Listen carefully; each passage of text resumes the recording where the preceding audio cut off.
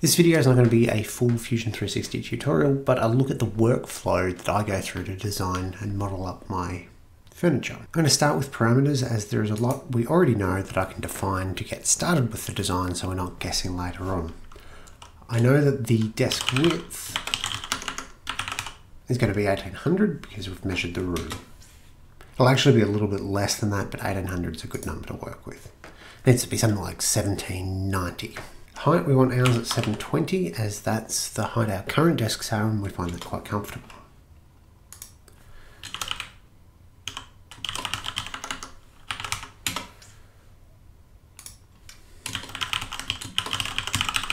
Now this is a bit of an odd design in that I am working from a known material first rather than buying my material to suit the design. In this case we're working with the birch plywood that is 24mm thick. That 24mm will define a few other things later on. For example, if we're laminating 2 pieces of plywood, we know that that's going to come to 48, so that number is going to be used fairly frequently. I always like to put my projects in a subcomponent. I just find that easier to move the whole thing around if I need to. We're going to start with the desktop and sort of work our way down, because that's the easiest way to really approach this.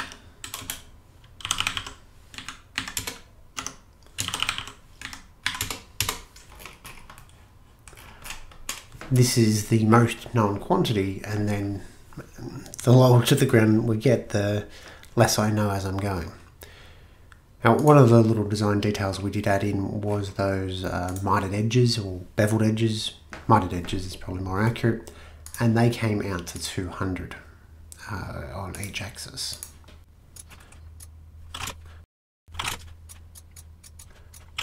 Now, I know that the material thickness is 24, so I can extrude by that.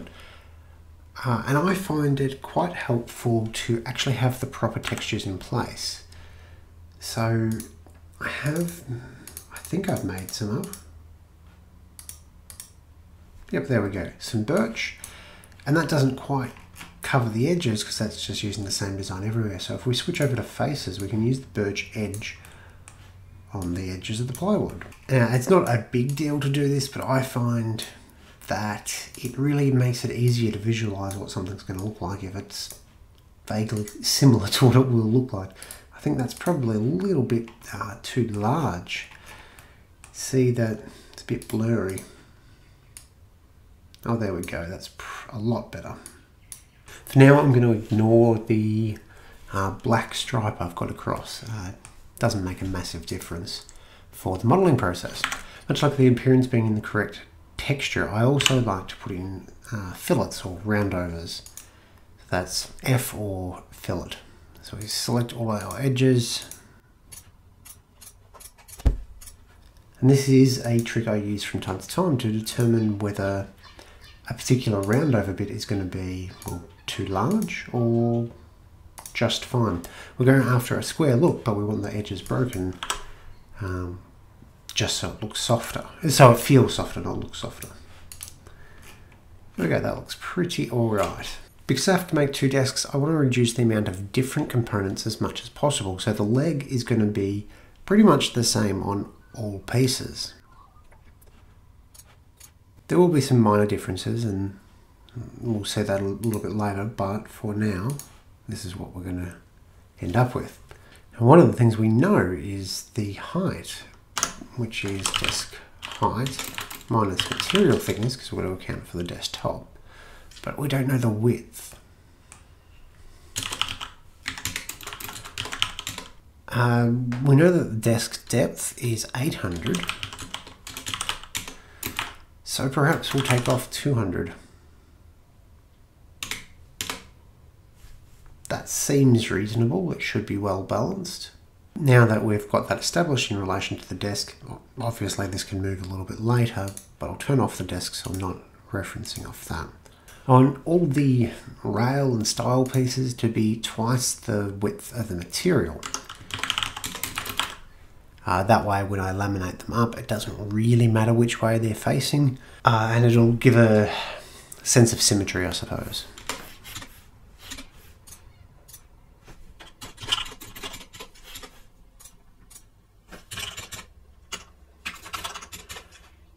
I don't want the bottom rail to be on the floor, so I've got that a little bit higher. And I think if we use that same 48, so material thickness times 2, that looks pretty good for a side panel leg type thing.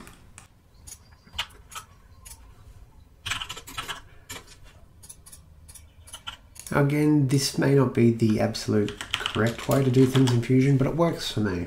Now this central section will be a panel. Now I'm not going to put in all the grooves and things like that, as honestly that doesn't matter to be modelled for me. I know that grooves need to be in various positions, so I'll just add that in later. I'm going to go with 9mm plywood because it's sort of a compromise between 6 and 12 in terms of strength and cost. I will, however, bring that panel forward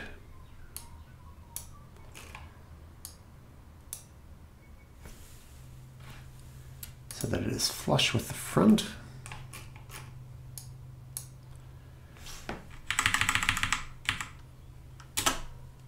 And the correct offset. Again, it doesn't look like much, so if we throw on some of our textures, it's going to improve its looks.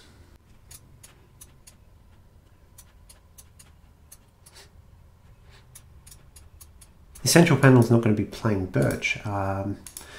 We were going to go with like a tiger striping type pattern, but we've come up with a few different bits and pieces, so we'll make a new material. Actually, we'll base that on birch.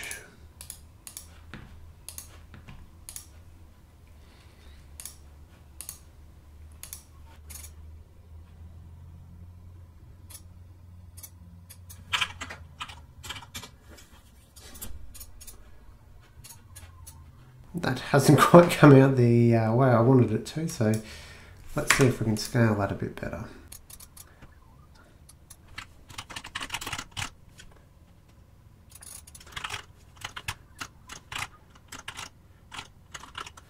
There we go. That's close enough, I think. Scale is slightly off.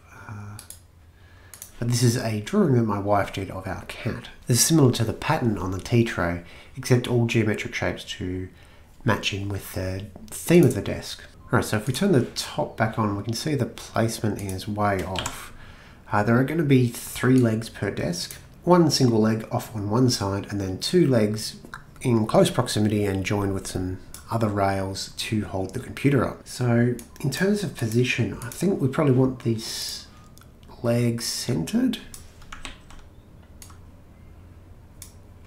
which would be roughly about there, and on this direction, probably just before that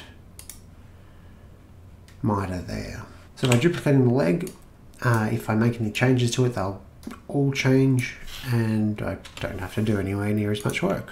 Computer cases, I believe, are about 200mm wide, so that should be enough space for now, and I'll have to measure that later. So they're now their own subcomponents, so it's much easier to move them both in tandem, as well as add the other details that we need to.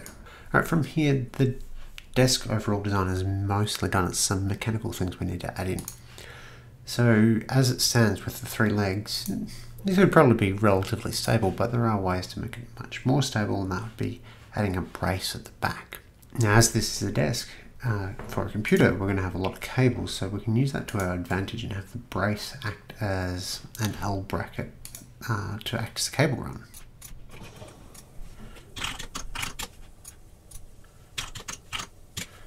So cables can sort of fall in this area here. Perhaps I'll add in some offcuts like that, I'm not sure at this stage. And the legs can be braced with this piece here. So if we're coming in 200 from each edge, that's going to make it 1400.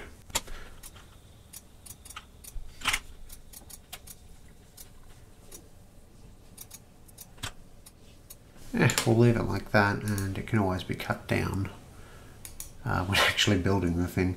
I think some of my placement's a little bit off. Yeah, there we go. We can see that this leg needs to move over a little, and so does the other pair. So if we come from this side, move it point to point. The problems with Fusion 360 is a lot of the things change on it between versions, and sometimes what I do just doesn't seem to work. This positioning is off, but I'm happy to just move these legs, as that seems to make enough sense. So this brace won't be seen from the back, and it doesn't, sorry, this brace won't be seen from the front, and it doesn't overhang at the back, so it won't hit up against the wall. This leg, the computer leg, needs some bracing, so it's one unit.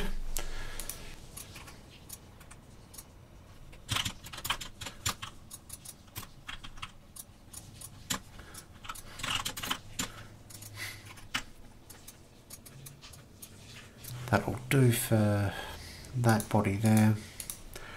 I mentioned in the initial video that this was also to prevent my cat from getting into the computer. Currently what he does is sits on top of my computer and climbs up via the power button, which then turns off my computer. So we want to put a front panel here. The actual dimensions of that probably don't matter too much. I'm not overly concerned. I sort of go by feel. I'm going to use the same 9mm material as the side panels. However, this pattern on it, I'll probably make it go all the way through rather than just revealing part of a layer, because I want some good airflow, and I also want this to be removable. So for now I'm going to just leave that to hover there. But I'm thinking sign standoffs. I've had a bit of a look online, and you can get aluminium sign standoffs or brass sign standoffs meant for like big advertising, that sort of stuff. And they're relatively inexpensive, but would make this front panel removable, like just screw into the legs and then the front panel would get sandwiched. So really, at this stage, I'm pretty much done for the design, and I'd take this into Max Cut, which I've already shown off, and make my cut list. There's lots of things you could do on a design like this. Keep adding the filleting details, add the groove details, add all the joinery. I find the joinery is perhaps less important to add in the model, because I'm really trying to get a good idea of what it looks like, rather than all the mechanical properties of it. So probably the only thing that's stopping this from being perhaps a proper desk is some sort of drawer, and I'm thinking we'll add like a stationary drawer just here.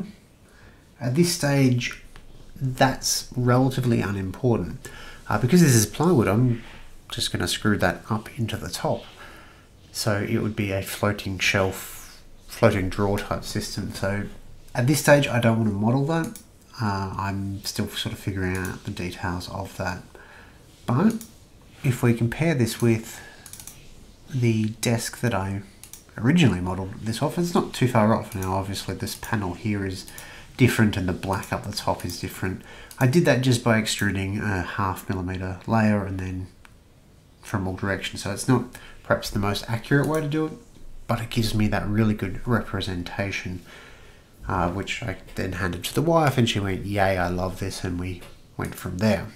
Hopefully that'll give you some sort of insight into the design process I go through when I'm sketching stuff up in Fusion 360. There will usually be some sort of paper sketch first to give me the idea, and maybe 3 or 4 different projects as the designs evolve, and I tend to like to create new projects rather than perhaps rewriting all the history when I'm still at that idea stage of it.